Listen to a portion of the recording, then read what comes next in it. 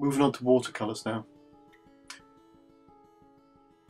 show a selection of brushes, but I actually only use one doing this. Now, here's the key thing. When you're using the watercolours, the more wet paint you use, the darker it is. What you can do is you can put a little bit of darkness on, and then by adding more water, blend it out. Add more water, blend out, and you create these lovely tones that you can see me doing now. So if we're going from dark to light, I am blocking in some colours, and here, because I've used watercolour colour pencils, they blend in and bleed together. And I'm just emphasising a little bit of green underneath that neck.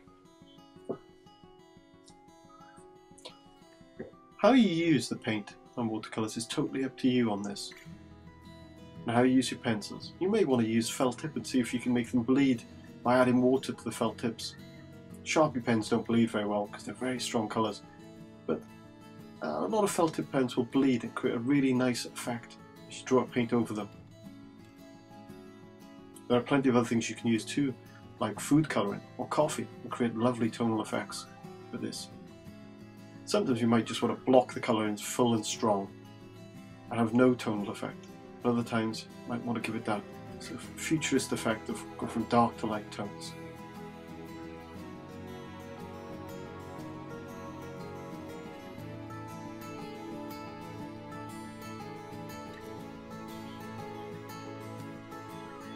Occasionally you'll see that the felt tip pens bleed as I work over them.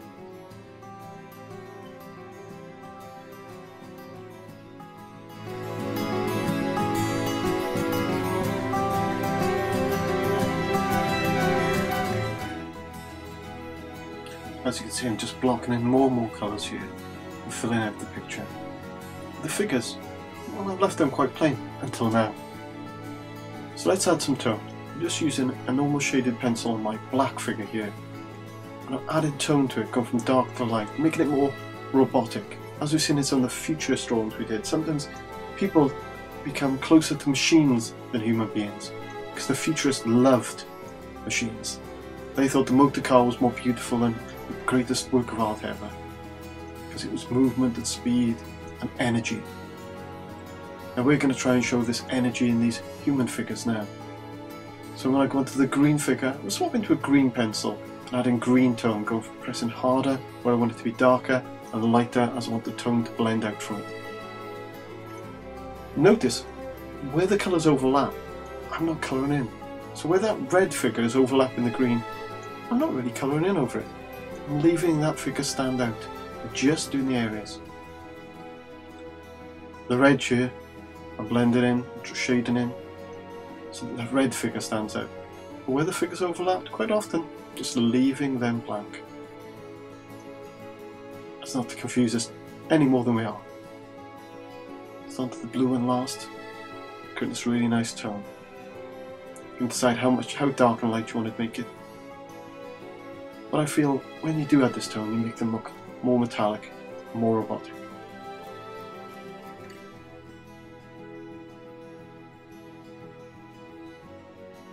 Now there are plenty of other things you can do to change these pictures, but I'm happy with mine for now.